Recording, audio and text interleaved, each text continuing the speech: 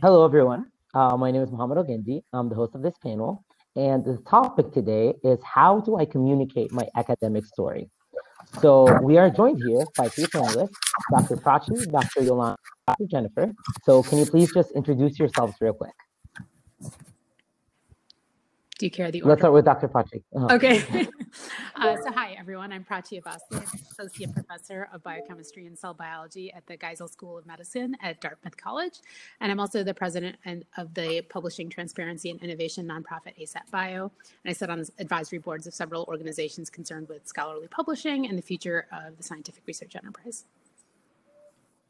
All right. And Dr. Yolanda? Good morning. First and foremost, I apologize that my camera is not seeming to agree with me this morning. I am here. It says it's on, but it doesn't seem like I am viewable. I'm an associate professor here at the School of Education at Johns Hopkins. I am also department chair of Advanced Studies in Education, which is our doctoral programs, and our MEHP, Masters of Education in the Health Professions. I am also chair of my Family School Community Partnerships SIG and ARA, and do a host of other things, which we'll talk about today. Thank you. Okay, and finally, Dr. Watson. Hi, I'm Jennifer. Actually, my name is Jennifer Watson-Wester. I think I got cut off. So either way, Dr. Wester. I am the assistant professor of art history at Notre Dame of Maryland University in Baltimore, and I'm also the gallery director. So I run 2 galleries there, in addition to a whole host of administrative duties that come with working at a small college. So you'll hear more about that too. Great. So for our audience, please note that this session is being recorded and that you can insert any questions into the chat. We will address the questions at the end of each segment. We have 5 segments today, and I'll let you know once each segment ends. All right. So now let's get to background and introduction. So this is a panel about how do I communicate my academic story. So how about you start us off by communicating your academic story to us? And this time, let's start with Dr. Jennifer. Oh, gosh, don't make me go first. So this is such a challenging question because it really, the way I communicate my story really depends on who my audience is and, you know, what is the purpose of that communication? Am I applying for a job in a particular field or am I networking? But I can give you a sort of general introduction to my academic story, and then we can talk about different ways of translating that. So my academic story really begins as an undergraduate. I was an art history major at Middlebury College and a French major. And my interest in academia really began when I spent a year abroad in Europe. I did Italy and France. And in my semester in France, took a course on this group of artists called the Nouveau Réaliste that I had never heard of in my American university studies. And just became really fascinated by them and fascinated by the experience of studying something that I could see in person, you know, living in Paris and seeing the work there. And so when I came back, I wrote my undergraduate thesis on that group. And that experience of writing a thesis, you know, doing the independent research, working on this extended project for an entire year, I really loved it. And it was not something, you know, I was not somebody who was aware of graduate school or PhDs prior to that. And it really sparked something in me that this is something I want to continue to do. There are questions I still want to answer. And so when I found my way to graduate school, I came to Johns Hopkins for my PhD. I intended to continue studying that same group of artists. But what happened is in the years between when I wrote my undergraduate thesis and started writing my dissertation is there was a huge shift in the scholarship on that field. A new generation of scholars was really starting to question everything we had thought we had known about this group of artists and what they were trying to do. And there was this huge push toward revisionism. And so I kind of caught that wave and had to kind of reframe everything, every way that I had thought about the questions I had been asking as an undergraduate. And so it was a really formative experience for me as a scholar to let go of the things I thought I was going to argue and adjust my thinking. And this meant doing a lot more contextual work, really studying the literature and the art and the film and the literary theory all together and become more of an interdisciplinary scholar. So I had this kind of transformation in graduate school, and that interdisciplinary approach that I picked up as I'm trying to, you know, make my way in this field that is shifting, that really allowed me to think about myself as a scholar in a different way. And when I graduated, you know, I was able to approach different options for careers because I'd had this experience, this deep research experience and coursework experience outside of my little narrow bubble of this one little movement of post-war French art. And that led me to take all kinds of jobs that I never would have envisioned for myself, working for a nonprofit, teaching courses way outside my specialty in film studies and illustration. And all of that really fed into where I ended up in my career, which is as an assistant professor and gallery director at a school that is very small. So I'm the only art historian, and I have to teach as a generalist. So I teach everything from prehistory to the present. I run these galleries, which is not something I had any experience in, but because I had sort of dipped my toes in a lot of different areas throughout my graduate career and immediately after, I've been able to just kind of say yes and adapt and grow in that way. And so my academic life has really shifted very far from where I thought it would be, with that narrow focus on there's this subject that I'm very interested in, and I just want to dive into these books and read them and write about it. And now it's really opened up and broadened. And my experience at Notre Dame, which is a women's college with a very strong mission of social justice, has really also affected the way I approach my scholarship, my teaching, and my gallery directing, and really focusing, shifting my attention away from some of the questions and stories that I had been studying all through graduate school, and really thinking about whose stories aren't being told, and especially as relates to like race and gender. So my scholarship and everything and teaching have really shifted as well in response to my new environment. That's my general. Wow. Now, that was an introduction. Sorry. Thank you for that. No. That was really good. No. Thank you so much. So Dr. Yolanda, how do you communicate your academic story?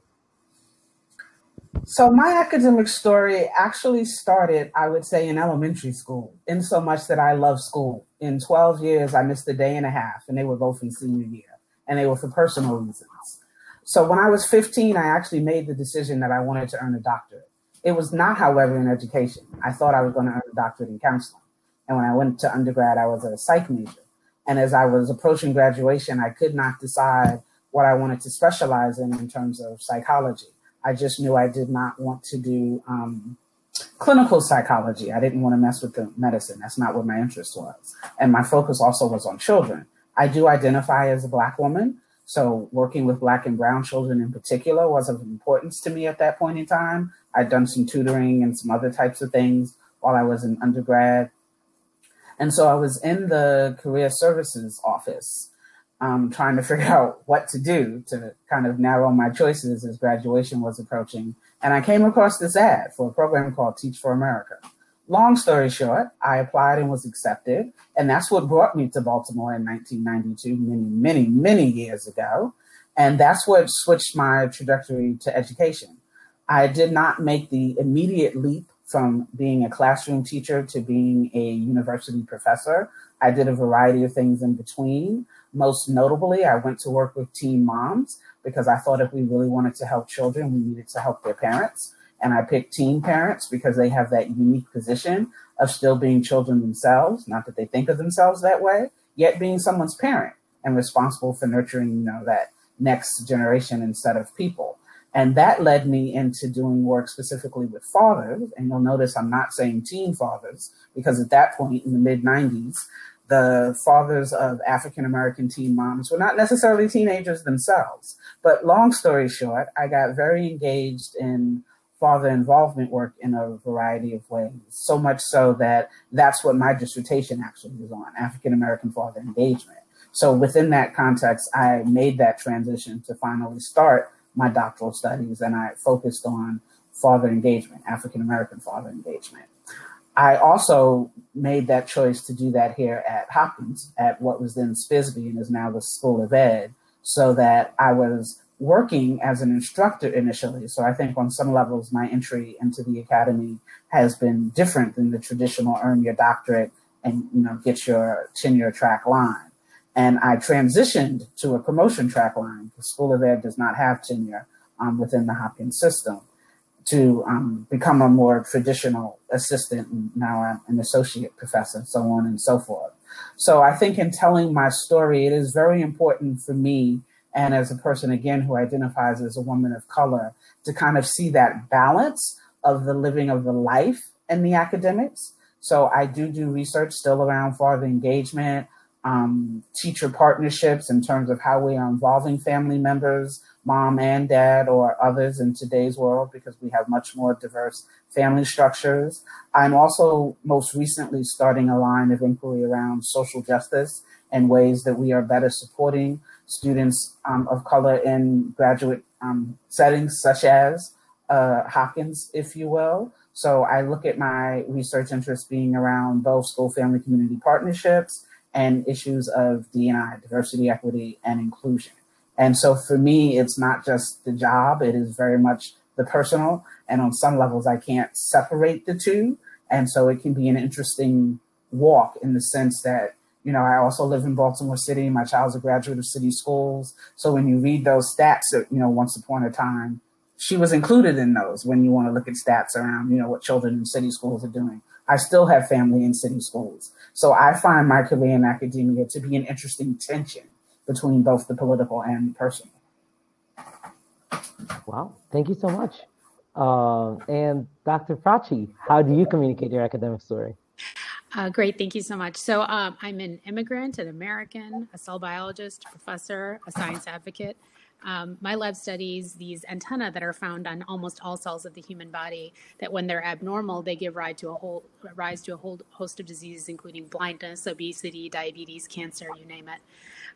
But I also fight for the future of science that I want to see for myself and for others, whether it be in publishing, in workforce issues, assessment, or incentives. Most of the things I'm involved in came from not asking for permission or power to get involved in the things that I think are important. And for example, from wanting to meet my own needs, I started a peer mentorship network for junior faculty worldwide called New PI Slack that now has more than 2,500 members. Another example is that the organization I'm now president of was I got involved by sitting on my couch and watching some meeting that was webcast, you know, as a complete outsider, and just deciding that I wanted to get involved and that this was something that was important to me.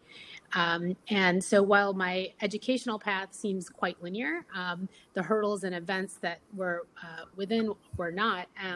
Between restarting graduate school in a completely new field after almost 5 years, to experiencing a death and a birth during my postdoc. It took a long time for me to realize that the tumultuous path, you know, due to unforeseen life events, were not the exception but the rule, and that our unique challenges and our experiences are what give us sort of our superpowers and contribute to our ingenuity in what we bring to our fields, and that there are really infinite paths to success. So that's something I hope that people appreciate. Wow. So I guess speaking of these hurdles, I imagine that we all have our personal hurdles, whether that be because of life situations or anything else. So can you talk about how you dealt with some of these hurdles that might have been imposed from society or just like personal life events?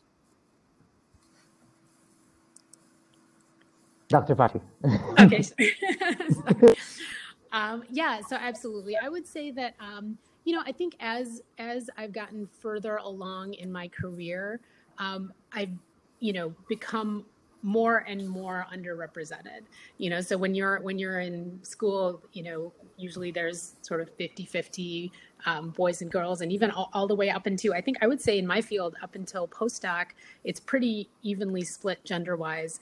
But then after that, there's sort of a bottleneck and it starts to thin out, and especially as you get, you know, post tenure and things like that. And so as I've gotten more and, you know, further along in my career, I've become underrepresented. And I would say that it is really only as I became underrepresented that I started to feel those pressures. So before that, I would say that it didn't.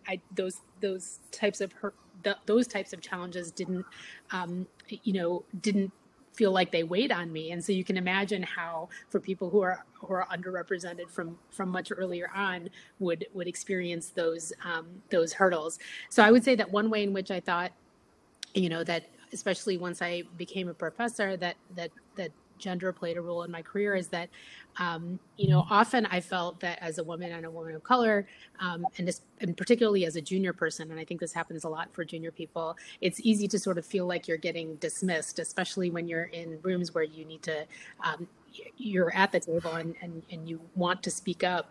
And so earlier on, I had to sort of speak up louder and more assertively and learn to push forward no matter how it felt to feel dismissed. I would say that learning and practicing how to do that was a really useful skill that has turned out to pay off in countless ways in my career. I think we like to tell ourselves that there are sort of people who are good at this and people who are not good at this, and it's either in your nature or it's not in your nature to sort of speak up. And I would say that it feels to me like it's extremely uncomfortable. That I think none of us are sort of, born inherently good at that. And it's just, and that the people who appear to be very good at it seem to have had a lot of practice. I think that as you do these things more, it's easier to get more comfortable and then also feel like you're are getting better at it and are then subsequently taken more seriously. But when your voice is heard, it can really the payoff can be enormous, and I can't overstate the benefit of trying to put in the practice, even if it feels uncomfortable, to find that voice. Wow, that was really insightful. Thank you. So Dr. Jennifer, were you ever affected by underrepresentation? And if so, how did that affect your communication? And how did you overcome any hurdles of that sort? Yeah, I mean, you have a panel of 3 women, so of course we've all felt the gender bias in different ways. And I would also say for me, graduate school, where I most felt disadvantage feels like the wrong word. Well, it felt it at the time. Like I really felt I didn't know how to be a graduate student. I didn't come from, a family of academics. And it's, I arrived and it seemed like everybody else sort of knew what you were supposed to do. And I was very, very lost. I came and I was like, oh, courses don't have syllabi. Nobody tells you that like you're supposed to write a seminar paper. What is a seminar paper? Really just basic stuff. And also, I'm living on a stipend and I didn't have, family financial support to rely on. And so I had to, in the summer when we were not funded, I had to work 40 hours a week to make money. And that was something that my peers, for the most part, were not having to do. And they were able to just kind of go do research, without additional funding necessarily, or they knew how to apply for funding to get summer money. And I didn't know that I was supposed to do that or how to do that. So I felt, I know like the term first generation student is referring to undergraduates. I wasn't. My parents did go to college, but I was first generation graduate student, which sort of sounds like a silly thing to say, but there was just this kind of unspoken language of how to be a graduate student that I just felt like I had no idea what I had gotten myself into or how to sort of swim. And it took me a long time to learn the ropes, to figure out how to, look for funding sources, find those funding sources, that I was even supposed to be doing research in the summer. I thought that was just, summer's off. I guess I should be working, just a job.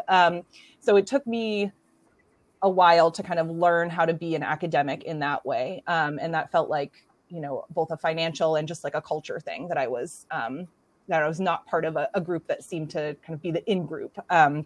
So that was, I think, the most significant for me. And that's something that now as a faculty member, I really focus a lot on mentorship, because it's something that like I needed more than your traditional mentoring role. I really needed a little bit of like handholding, I guess is the way to say it in the beginning. And just, a little bit of, that imposter syndrome, which I know is a theme today. It really shines through when you feel like you're the only one like you. So not just, there were plenty of women in my program, but yeah, feeling like I was the only one that, was coming to graduate school without a clue of really what graduate school was. I just knew I was a good student and I liked research and I wanted to come do this. And I really was quite naive about what exactly I was getting myself into. But in terms of, in my career, I've been very fortunate to have gotten a tenure track job. I recognize how unlikely that is in these times. And one thing I'm very fortunate about now is that I'm at a women's college. And so I actually see my gender as an asset in terms of connecting with students. And I feel very much respected on campus in terms of, it's women are in all of the positions of power. It's a very empowering place to work. So I really can't complain in that respect. But yeah, I would say, we've all had our experiences to some degree, but I've been very, very fortunate for the most part. And I recognize that privilege. Thank you so much for sharing that. So we have a question in the chat that we will address right after Dr. Just talks about her struggles, just how she overcame her own hurdles and how she created that and overcame that. So my parents are both from small towns in South Carolina, and they were born in the late 40s. And I say that to say that they very much came of age in the 60s and the lovely civil rights movement.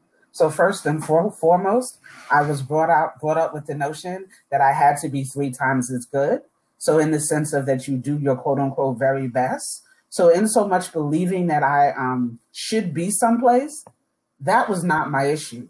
My issue on some level is the emotional and psychological pain and trauma of microaggressions from other people who may not necessarily believe that you believe that or that you should be there and that there's some form of affirmative action or other things that were going on as people were trying to quote unquote diversify the ranks and things of that nature. So to just always do 110% to put my best foot forward. On some levels, it is a little bit of the quote unquote superwoman syndrome and that you try to do all things and be all things. I am also a single parent. So when I was going to school and earning my doctorate, I had a child and trying to balance being a good parent for her. And I said earlier that I worked with teen moms. So it was also important to do my best to help my daughter not become a teen mom because I recognize all the things that go into that as well. So just finding the balance, if you will, and those people in my life who would listen to me when I needed to let it go, because work would not have been the appropriate place to let it go. But you do need to let it go so you can come back to work and present and behave in that way of professionalism that ultimately advances your cause because people get to see you and see the value of your work. And that becomes more of the focus as opposed to that I'm Black or that I'm a female, which, both apply to me. So it really is for me more so making sure that I have a strong network support, primarily outside of work. So again, I can get out what I need to get out so I can still go back to work and be fruitful and productive. Wow. Thank you so much for sharing that. All right. So we have a question in the chat. So it's a question for Dr. Wester. You mentioned how your work has been shaped or influenced by your institution. Can you talk more about that process when you first got your job? And has it at all resulted in growth, or do you feel like you made compromises? Question. Yeah. So I'm in my 5th year at Notre Dame. And when I first was hired, even in the interview, there was a lot of questions about their mission. And I was just, I've never known about the mission of any institution I've been a part of, both in undergraduate and graduate school. Even I had taught at a boarding school and I couldn't really tell you what the mission was of the institution. And I sort of thought like, the mission, I believe in it. And then I realized once I got there that no, it is absolutely central to everything that happens on our campus. All curriculum and, the entire life of the school is built around this mission, which is about, it's a women's college. So it's, advancing women in the world, but also like educating leaders to transform the world. It's about social justice. We're a Catholic institution, so it's rooted in like the Catholic intellectual tradition. And this was all new stuff to me. I had not had a Catholic education. So learning what that meant, that kind of intellectual tradition, it was definitely a learning process. And you are steeped in it. You are trained in it. You actually, as a new faculty member, go through a mission orientation where you learn all about it. And at first I was sort of like, okay, yes. And then gradually, year by year, when you realize how much it just really fills, all the students are really aware of it, faculty, it's just part of everything. And it's just part of the life of the university. And so it kind of was this gradual transition without even necessarily realizing what was happening at first that, oh, this feels really urgent. If I want to make art history relevant to these students who care very deeply about, they chose this school in some cases because of this mission, or they love it here because of this mission, I need to think about how I can make my field mesh with this mission to advance women and to support social justice initiatives. And, it's also a really great call in general to think about how can your field be relevant to students who are not going to major in it, right? We don't have very many art history majors. Most are just taking it to get their art credit. So how can I reach them and make them care about this and make them realize that this field is relevant to their lives? And, you know, it meant developing new courses, a required course on women in art. I developed a course on African-American art, helping them really connect to art history and how it's part of activism and social justice and gender equity.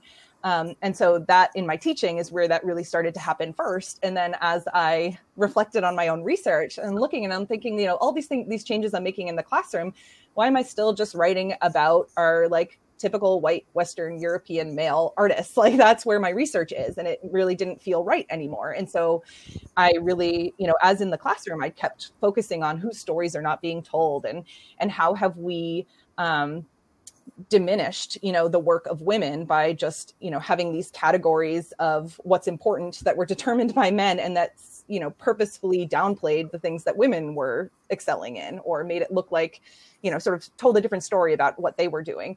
And so in my research now, I've, you know, still focusing on the same period, that post-war French moment that I was studying. I'm like, well, where are the women in this story? And let me find those stories. And now that's where my research is focused. And then I've also, as I've taught more of African-American art, like I've started doing more research in issues of like race and the museum and how we are communicating stories that way. So it doesn't at all feel like a compromise. It feels definitely like growth. It feels like I'm becoming the scholar that I want to be. And I, you know, in many ways, I regret that I didn't have this enlightenment sooner in graduate school when I had the time to really dive more deeply into these questions, because now I'm doing it while balancing all these other responsibilities. And I wish in graduate school I had had this revelation, but better late than never. And so I'm really, really pleased that I ended up at an institution that was, you know, focused on these things and that wasn't just comfortable teaching the canon and, you know, letting everything just be the way it's been.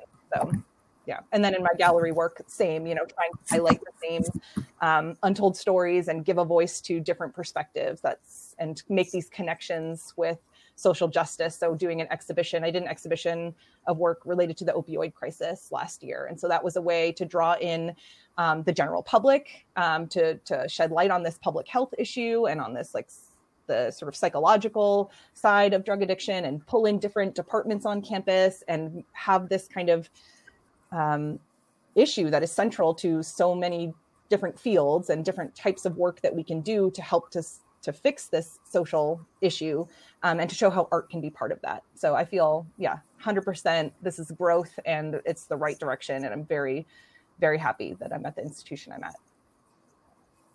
Well, thank you so much for answering that. And to our audience, this is the answer you got when you type a question in the chat. So anything you have in mind, just write it up and we'll address it. So now let's move on to the journey section. Okay, so now we're all graduate students and we're coming up to the life-changing decision of should I go on with academia or should I join the industry? So you're all instructors, or we're instructors at some points. So what are some of the pros and cons of selecting the academic path and being an instructor? Dr. Prachi, please start us off. I'm happy to. So I would say that, I am maybe an outlier in the sense that I am like 99.99% satisfied with my job. I really love it. So my absolute favorite thing about my job is that I get to decide what it looks like. So you could take two professors, even two in the same department, and you could look at how they choose to spend their time and energy, and it could be wildly different, right? There's just so much flexibility and freedom built into the system. Obviously we all still need to survive by the metrics decided by others, but for me, I look to maximize the joy in those expected activities and also make sure I'm excelling in those activities so I can do exactly what I want. And that's what I'm doing. I feel like I spend, the bulk of my days doing exactly what I want, and anything that I end up doing, it's probably because I chose to do that. And so I find that that amount of freedom and flexibility is just, it's so rewarding because I can I can invent what this job is. It's not even like, oh, there's, oh, you spend more time teaching, or you spend more time doing research, or you spend more time. Those are just the categories that exist. Then there's everything else that's out there. And those are all options too. You know, it's literally, you know, deciding not only what you want to spend your time doing, but who you want to spend time with. You know, I find that one of my favorite things about this job is that I can sort of invent reasons to spend time with the people who fill my soul. And I love that. I love that I can sort of participate in those activities and find ways to connect with those people, collaborate with those people, do things so that I'm surrounded by things that help my personal growth and make me happy. So I will say that that is, you know, I rarely say most, you know, many of the things that I say that I enjoy, it's not that any individual thing is something that's unique to to academia necessarily. Many things, you know, many of these different aspects may be, you know, very much possible in something else. But I think the confluence of all of these factors with the scholarship and the mentorship and the freedom and the sort of inventing the job as you go along is something that I really enjoy about academia. Now, that passion is what we should all strive to be at. So thank you so much for sharing that. And actually, I have a follow-up question for you. So does the way you communicate or present yourself differ when you were a graduate student to when you became like a professor? Is this for me? Yes. Yeah. Okay. Sorry. Yeah. Yeah. So I would say it's different, but not purposefully. In fact, I would actually encourage it to not be different. I feel like maybe I know I was more timid, and I know that I was more nervous as a student and as a postdoc. And I think I was very much a little bit more, you know, had blinders on and was more focused. You know, I think that you'll have no shortage of people that will tell you to like put your head down and work on your scholarship. And I honest to God, don't believe in it. I wish I could, but I don't. I really think that's what everybody's doing. I feel like, you know, in academia, you are looking to distinguish yourself and do something unique. You're not actually trying to be like everybody else.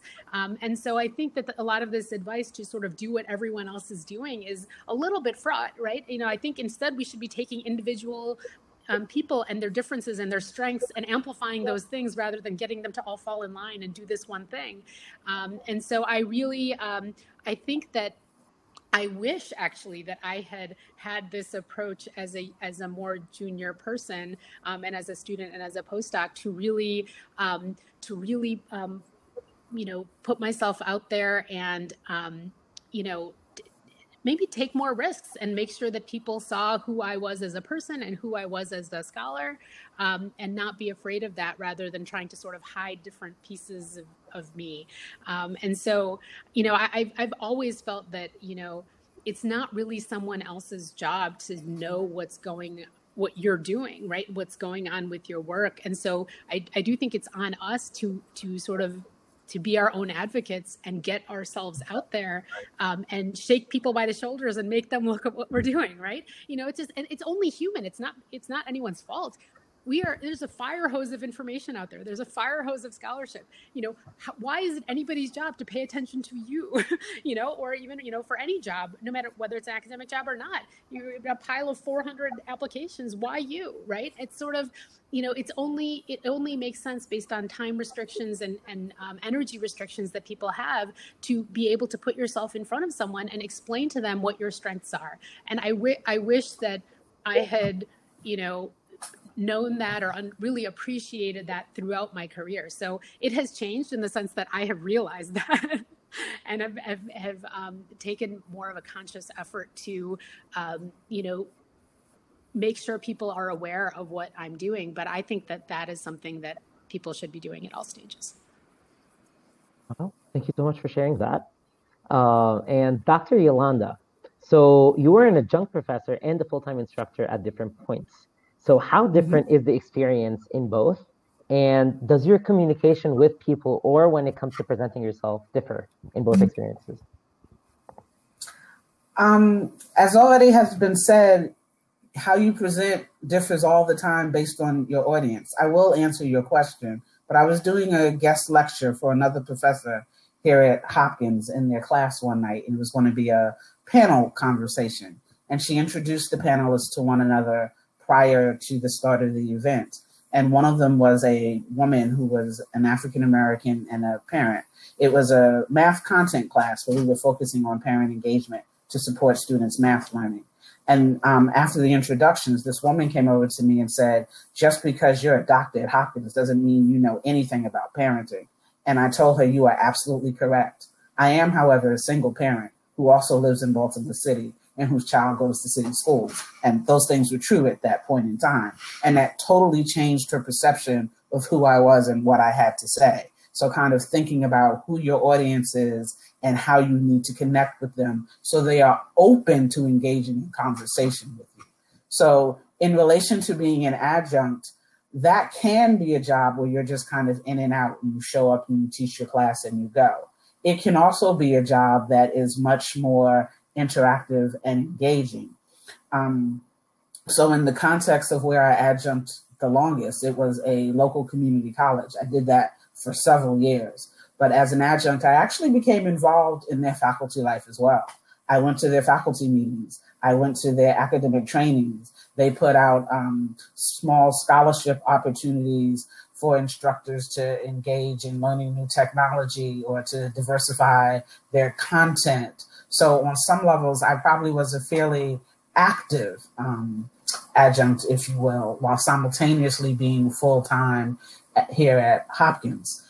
And the beauty of that is, yes, we can set our schedules. And in terms of, the balance of teaching, scholarship, and service, that was a doable mix. At this point of my career, I do much more administrative work, and it would not be as doable a mix right now because my time is just different in terms of meetings and demands from an administrative perspective, in addition to teaching, scholarship, and quote unquote regular service, because administration is a type. So it is just a balance of what it is you want to do. Another joy is, for me, why I chose to adjunct at a community college. School of Ed is a graduate school. So community college students are very different in terms of how you help to shape and ground and kind of set them on the trajectory for what they think they want to do in life.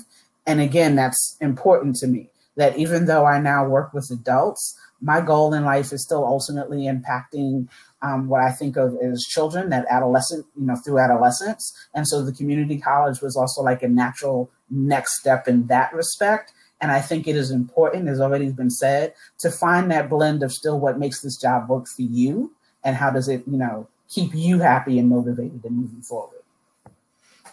Wow, thank you so much. All right, so this concludes our journey section, and we have a couple of quick questions. So first, Exen asks, does it matter for our academic story to have postdoc at a different institution from where we complete our PhD? And what matters more when we want to follow an academic path? Let's go with Dr. Prachi. This is a somewhat of a complicated question just because I think we all feel this pressure that, and often, sometimes, and I think it's born out of some of funding mechanisms that really want you to change direction and get sort of new training for a postdoc, so the idea is, a postdoc is really only worth doing if you're going to get another set of skills. Otherwise, why do it, right?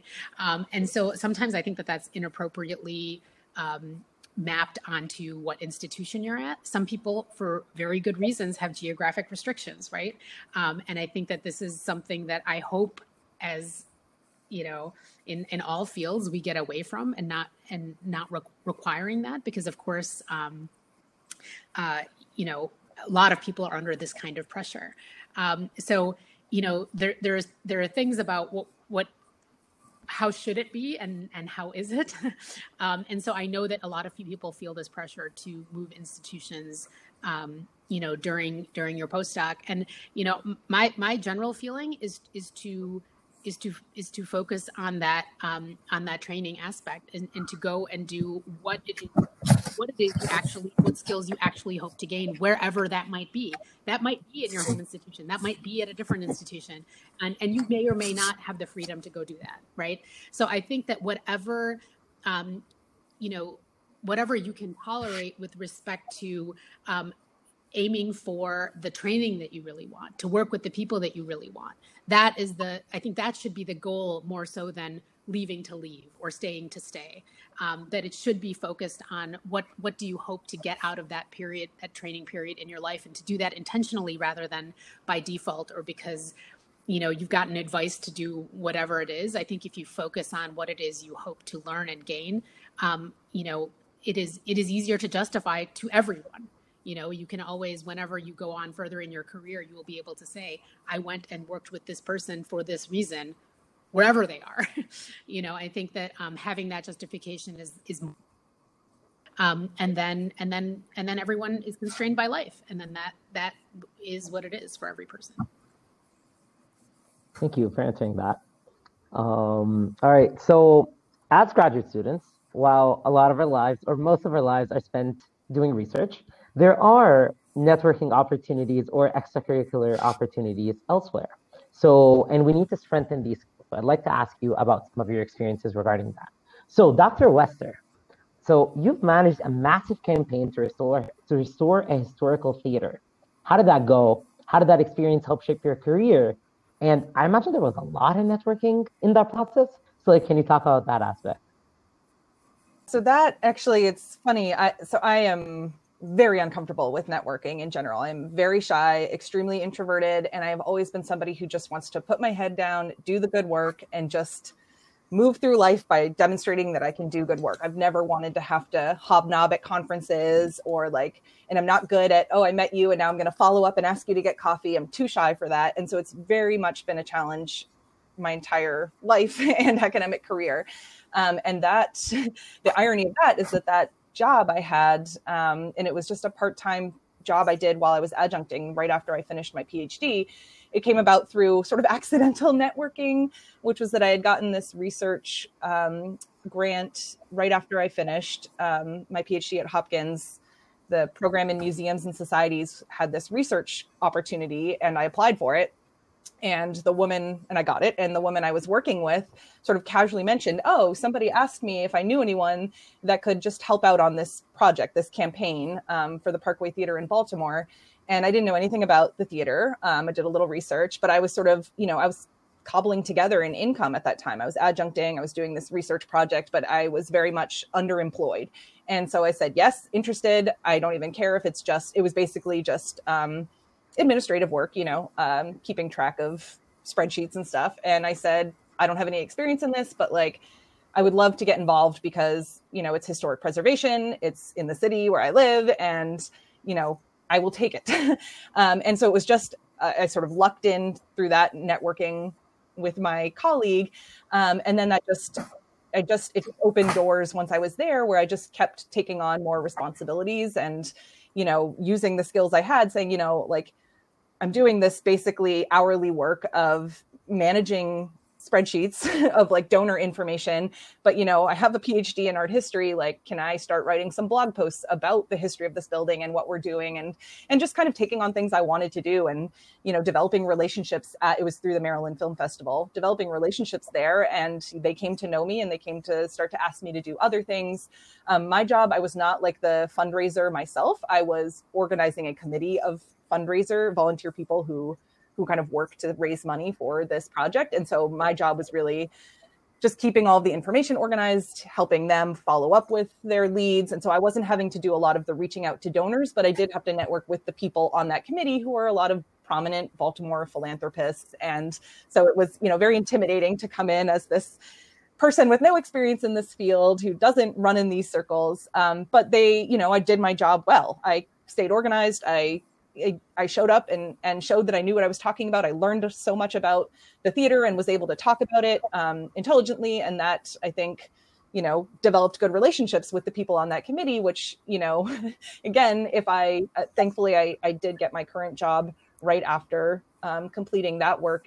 So I haven't really needed to continue working in that space. But I made all of these contacts that I know, I could reach out and say, you may remember working with me on this campaign, and hopefully, like, again, my work will stand for itself in terms of you remember that I was organized and on time and handled my work well, and hopefully that would encourage them to work with me if I wanted to get a coffee and talk to them about other opportunities. But it was definitely big time stepping out of my comfort zone, and just really using my own strengths to make it work for me. That like I know I can do research, I know I can organize information clearly, I know I can write, and so let me use all of those things to sort of make this position work, and that will help me, then at the film festival, talking to all these filmmakers. And I don't have a background in film, but having, again, done the work, done the research, I could speak with them and we could find common ground of things we were interested in. And that helped me to feel more comfortable in that space. So yeah, it was definitely, and that's just another example of, you don't know what opportunities will present themselves. And like, my approach has just been to say yes and figure it out. And that you have certain strengths. You're going to feel imposter syndrome probably wherever you end up.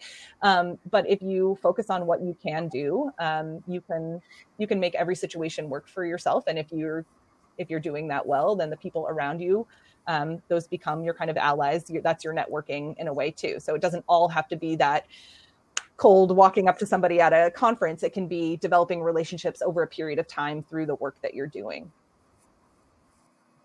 So we need to capitalize on surprise opportunities that we get. So I guess a follow-up question to that, Dr. Jennifer, is how do you prioritize which stories to tell? So like which parts are more important to communicate for different types of opportunities? I mean, I think, again, paying attention to your audience, and also like always for me, it's like I lead with the things that I'm most passionate about, right? That's the most interesting part of my story and the things that are most personal to me. So every PhD has a story about spending time, or at least in the humanities, spending time in the archives and like digging through boxes and stuff like that. And that's great. But like, what is special to my story and what is unique to me? And how do my personal like life experiences make my experience or my academic life different? But in terms of tailoring it to an audience, for example, my current position, when I was applying for it, it's very different from a lot of the other jobs I had applied for, where my focus was telling the story of like my research and here's how I'm doing this groundbreaking work in this field, and really trying to sell that like Johns Hopkins R1, like I've got the research chops. And it was much more about, okay, this is a small college that is very focused on relationships with students, and teaching is the core of it. And so then it became very important to tell the story of adjuncting, which I was, as a graduate student, often you hear stories of like, oh, don't adjunct. It's a way of like, it's, you should not be distracted by that. Or, it's you end up then on that track and you can't get off it. And I'm very thankful that I adjuncted because it gave me experiences that I could then talk about. And, I remember, in high school learning a good way of writing is show, don't tell, right? And one of the challenges when you're a graduate student is it's hard to figure out like, how can I show that I am a scholar committed to X, Y, and Z? But once you have some experience under your belt, and for me, having adjuncted at a few different types of institutions, teaching classes outside my specialty as well as in them, that gave me things I could show. Like, okay, I took on this course, that was fully online. I've taught online, like being able to show that I've had these experiences. I am a professor that is very adaptable to different formats and types of students. I have taught non-traditional students, and here's how I did that. And here's how I taught, studio artists about art history, and being able to really pay attention to what your audience needs to hear from you. And then being able to, again, speak from the heart, speak with your passion, but again, to try to show and not tell. So not just say I'm a scholar who cares about this, but to show, oh, well, I had this gallery show about the opioid crisis, and that demonstrates to you that I'm somebody that's thinking about interdisciplinary aspects of art and that wants to see art as part of social justice. So yeah, thinking about the audience in that way, whether you're applying for a job or networking at a conference, what is it that is going to communicate the right thing to this audience? Thank you so much. And Dr. Yolanda, so you led the Phi Delta Kappa chapter. And so how did that address your passions? And do you think that networking helped? And what would you advise us when it comes to networking with such professional groups? So I am a former classroom teacher myself. So I became a PDK member after I got my master's degree and I was a teacher. So first and foremost, it was an organization I was already familiar with and one that I was a member of and had interacted with people, done a variety of events. So I think looking at what your genuine interests are, where you spend your time, that's kind of where you make that connection. So obviously, several years later, I found myself in position to become president of the chapter. And so I took that upon myself, and it was very interesting and unique because while it is the Hopkins chapter, it is also very representative of Baltimore City educators and kind of making that connection, that interaction. We established a scholarship that we named after then Superintendent Nancy Grasmick. So that gave me another opportunity to interact and get to know her and so on and so forth. So by kind of sticking with something that I already knew, if you will, it allowed me to branch out and do some fairly new things there that build on. Like I'd never done a capital campaign at that point because, we had to raise the money for the endowment for that scholarship. And that I think also then sparked my interest in my SIG. And I started out as a member at large, a fairly generic, leadership role within the SIG. And I'm now chair of that. So I think when you do things kind of where you are in your natural interest, it spurs you along and you meet other individuals as well who then present opportunities that you take advantage of if the time allows and if it makes sense for who you are as a person and where you'd like your career to go. Because I think sometimes, too, we have to remember that it's okay to say no. You don't have to say yes to everything. Wow. Thank you for that advice. Thank you. All right. So, Dr. Prachi, you received the 2020 Women in Cell Biology Junior Award for Excellence in Research from the American Society for Cell Biology. I know that sounds long, but it's a great award. So you have to be really good at telling your story and communicating your strengths and achievements in order to achieve such a prestigious award. So how can we communicate our stories like that? And what advice do you have to us in terms of presenting ourselves, like some skills or, some tricks? Yeah, absolutely. So I would say that this sort of ties into something that I said before, which is that you really have to, there's a lot of, beautiful scholarship out there, right? So, how do you get, your work, noticed and known? And I feel like this is one of those things where you have to sort of shake people by the shoulders and make them look and also really continue to make the case for why you think your work is important and why you're pushing on the forefront of sort of important knowledge. And so, this is a case that every time you put out a publication or something like that, you have an opportunity to make that case. But, again, there's just a fire hose of literature out there. And so, one thing that I do, every time we put a preprint on the server, is on a preprint server, is to, I'll go on Twitter and I will put a big tweet storm about this, not just the work, but the story behind it. How did we make these discoveries? What was really important about it? How did we stumble upon, sometimes things happen by accident. How did we stumble upon some new finding? And really bring the story to life for people in a way that really helps them understand the fullness of what we were able to discover and why it was important, right? And so these are, many of those other aspects of it are not something that go into a sort of formal scholarship, right? You don't get an opportunity to ever tell the backstory of your work. And so this is one of those things where, I am a huge fan of Twitter. I'm a huge fan of being able to directly connect with people. And so I really like to take advantage of that and make sure that and also on my blog or wherever we get an opportunity to put, to tell our story again, to reframe the story. So I think, part of it is really this self-advocacy. And, and I think that this is something that, maybe culturally or even otherwise, or even personality wise, people feel quite uncomfortable with. And you get, you'll always get people who tell you that, don't be that person who's just sort of, advertising yourself all the time. But again, I just think that's one way to do things. I feel like that it's really, really hard for people to know what you're doing for good reason, unless you are doing that. And so, not for this award, but for other leadership roles I've had, I've self-nominated for things. So if there's an opportunity that comes up, I will think of who are the very best people in the world that I can think of that would be really, really good at this, and also self-nominate. and I've won some of those things, right? And it's if I think I'm particularly well suited for it, if I think I'm also one of those people, right? But it's hard to do that, right? It's really hard to think that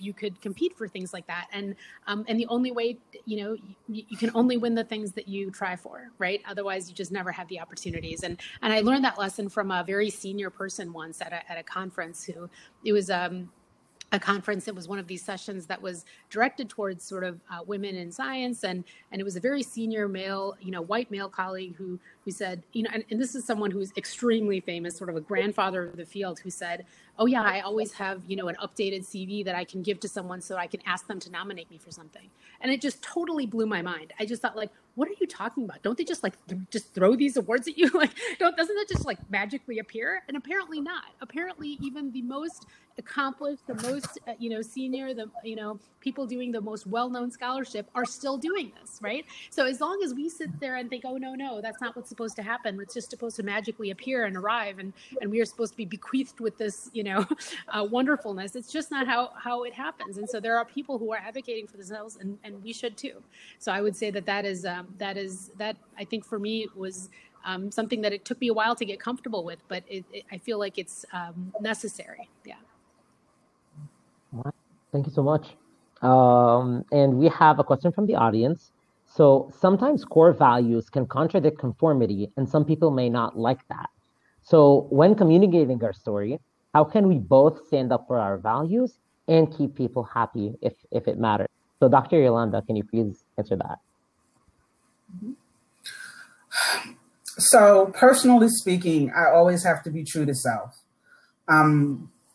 Without going too far deep, I'm a spiritual individual. When it's my time, I want to go with a clean conscience. So having said that, time, place, and purpose. I think there are always ways to say what you need to say and believe, even if other people don't necessarily want to hear it.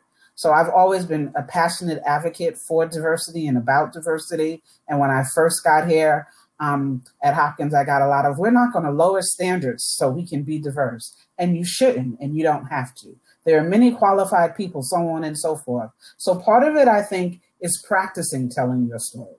I am an introvert. If you've ever taken the Myers-Briggs, I have almost no E. I really am an introvert. I enjoy what I do, so that comes out when I'm teaching and doing other things. And B, as a graduate student in particular, when I went to conferences, I actually had to literally make myself talk to like 5 people that I didn't know to get out of my comfort zone and to start making those connections. And so as you practice, you become more comfortable with who you are and what you do. I am also, personally speaking, not out to change anybody else's point of view or have them think and feel the way I do. And so I'm very clear about that. I might say I want you to also think about how it is what you think and do impacts others that you work with, that you write about, so on and so forth. But ultimately, I think you just need to decide what you can live with. And I even say that to my doctoral students now. What can you live with? Because to me, like I said earlier, this isn't just a job, it's intertwined. And I'd like to think that if it ever became a job, I would take that as a sign it was time to move on and do something else. Wow, I really respect that. Thank you so much for sharing that. So we have a couple of minutes remaining. So I guess I'll use this panel as a case study and ask you each how you prepared for this, like whether like just mental preparation or anything like that for any talk. So Dr. Jennifer, what do you do before these talks? Well, I was very grateful that you sent some questions that we might expect in advance. And I did run through them. I kind of jotted down some notes. I thought through my answers. And even like this morning in the shower, I'm thinking through like, how do I tell my academic story? And like, how am I going to express this? I didn't write a script or anything, but just giving myself that kind of moment to run through. And that's definitely like leading up to a job interview or a presentation. Like I'm always in the car reciting, just practicing saying it. Because if you say it in your head, even, again, not even a script, but just, okay, if I get this question, how am I going to answer that? Just to help you feel more comfortable and like you're not in the moment kind of frozen in that way. And, I looked over the whole conference and sort of what is the purpose and who might be attending this conference and what might they be hoping to get out of this, and just trying to get a sense of, what's going to be most helpful to people for this particular instance. But yeah, otherwise it's just a lot of mental, I like to write things down by hand, just the practice. I'm not reading from it, but just the practice of writing helps me to kind of cement things in my mind. And then, yeah, just talking out loud to myself helps me. Thank you. Dr. Yolanda? I have a personal mantra: time, place, and purpose. And everything I do, I think about under those three things. So time in context, what's going on in the world, what's going on professionally, what's the timing of this event, where is it happening, what types of things, how, in the Zoom space, and what's the purpose, what's the intent. And I'd like to think that when I do something like this, that I get something out of it as well as ideally giving something to those individuals who are listening. So I think about all those things. I am also very much a visual person. So I actually created a PowerPoint of just pictures, no words, that I thought were representative related to the questions that you sent. And those things kind of spark my ideas, my thoughts, and kind of coalesce the big picture thought of where I want to go and what I want to do.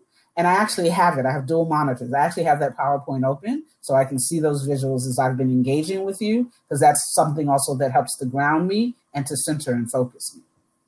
That is really creative, and I didn't hear anything like that before, so thank you for sharing that. It's a great idea, honestly. So finally, Dr. Prachi. Yeah, so I also took a look ahead of time at your questions, and I always think about, usually when I'm asked to do something, whether it's a panel or if it's a scientific seminar or something like that, usually I'm asked to do it because sort of people want either my viewpoint or that they've or they're really interested in the science or whatever it is. So I really try to in thinking about who this audience is, and I sort of feed off of a little bit of being spontaneous. So I jot down ideas too and think about, what is it that I don't want to forget to say? So the things I write down are the things I don't want to forget to say in the moment. But everything else, I get extremely bored if I don't get to sort of let my passion come through for the topic that I'm talking about. And so often what will happen is that when I'm preparing for a talk, I will just make sure that I have something prepared that I don't want to forget, and then I sort of let my excitement take over. And so because I think that excitement is something that will speak to the audience, and I think about making sure I focus on the things that will connect with that particular audience, because sometimes it will be an audience of people who are way more senior to me and in positions of power and that I'm trying to persuade about something. Sometimes it will be, junior people who are, looking for inspiration. And so, those audiences are, the type of tack you want to take. And I think it's possible to excite anyone about anything. It's just, you just have to, know what those things are that people connect with. So I sort of think about that ahead of time is what type of things will really speak to and excite this particular audience, and really focus on that. Well, that's definitely very effective because we could really see your passion throughout the panel. So thank you so much, everyone, for coming to this panel. We hope you enjoyed it. We hope you also enjoy other panels throughout the day and just enjoy the conference overall. So yeah, thank you so much, Dr. Prachi, Dr. Yolanda, and Dr. Jennifer. And yeah, that was a great experience, honestly. Thank you so much. Thank you. Thank you so much. Thank you. Take care, everyone. Thank you. Thank you.